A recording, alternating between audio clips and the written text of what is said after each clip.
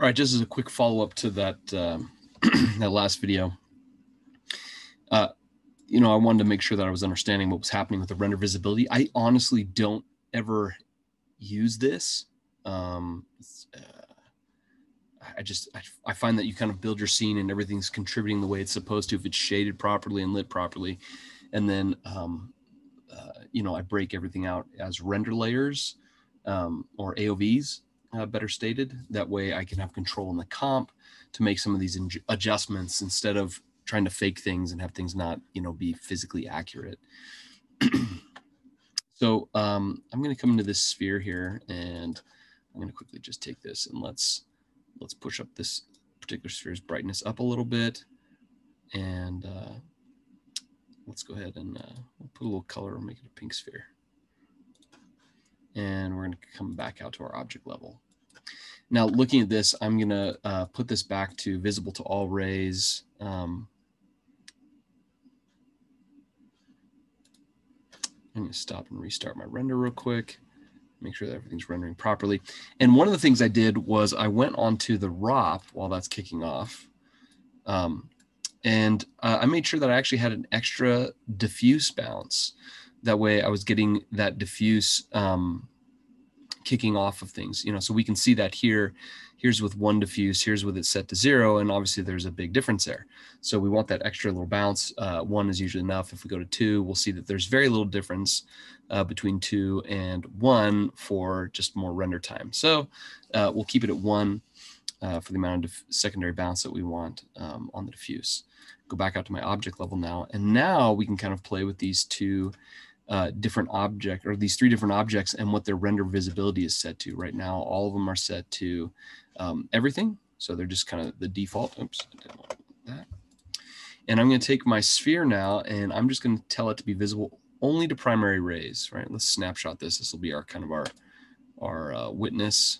Snap it again. And I'm going to go to my render visibility and say only primary rays. Okay, so now we see, in looking at these 2 things, that I've lost my shadow on my sphere onto the grid. I don't see it reflecting in the sphere, the gray sphere, anymore, right? It's secondary diffuse is not contributing, and neither is its reflection.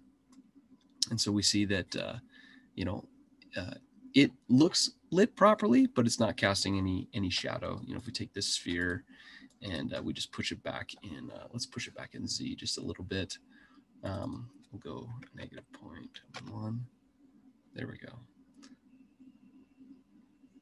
And we can see that I'm going to go ahead and stop and restart this. Sometimes I find that IPR, as great as it is, will sometimes leave me with strange results as I'm changing things, and I want to make sure that I've got, like, if I'm ever in doubt, I always go ahead and stop and restart the render, right? Because you see there was a change there. It got goofed when I moved that sphere. So, here's the light of the shadow of that sphere is actually moving behind this. And so now we're going to go back to this sphere, and let's just put it back at visible to all, and we should see that kind of be how we expect. And I'll take a new snapshot since I moved that. That gives us our kind of our ensuring that we have our base to come back to. And so we saw that, turning off that primary visibility or setting it to only primary rays, got rid of some of that. So now we're going to say visible to primary and shadow rays.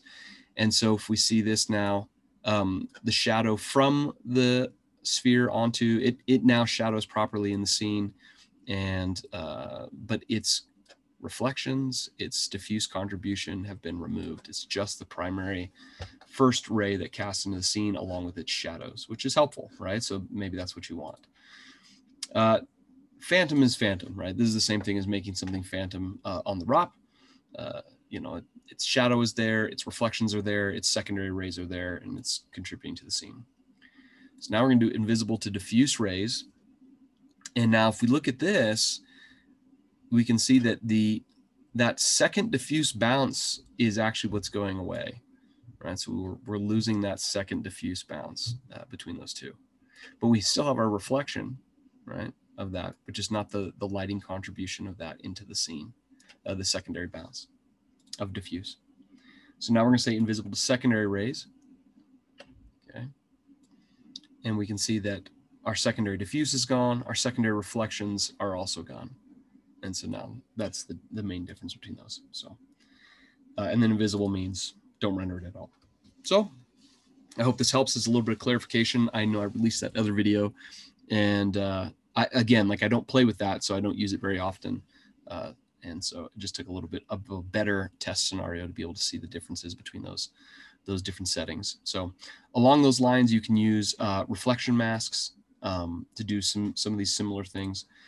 So if we came in here and like on the sphere, our reflection mask, we could say we don't want it to reflect everything. We just want it to reflect itself, and we want to reflect the ground, our grid, and say accept pattern.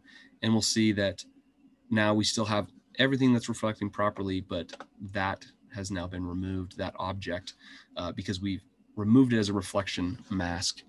And so that's going to both remove its diffuse reflection property as well as its, let's restart that just to make sure.